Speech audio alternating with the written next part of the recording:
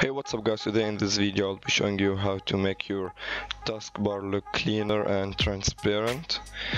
So the first thing we can do is, if you go to the taskbar, right click and then untick all of these: show Cortana, task view button, people on the taskbar, Windows ink, show touch keyboard button. Unclick all of them and then go to the search and click hidden. And if you want these, just drag them and drop them on the arrow.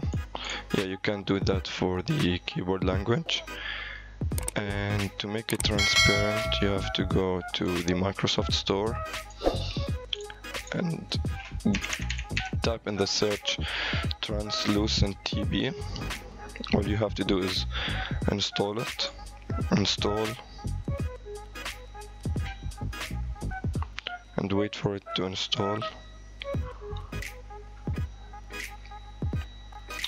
As soon as it's done installing, click launch and hit yes, and you will see that they are transparent if you look at the apps in the taskbar. And if you want to put them in the middle, all you have to do is go to your taskbar, right click, go to toolbars and click the links, and you'll see this pop out. Just drag it. You have to press on this and drag it like that.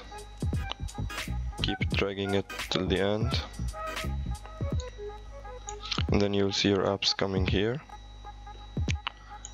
And you can remove these, just delete them if you have anything you want to delete to make it look cleaner. Delete, delete, delete, and there you go, you have them in the middle. If you want to put them to the right, to the left, or in the middle looks cleaner. And that was it guys for this video.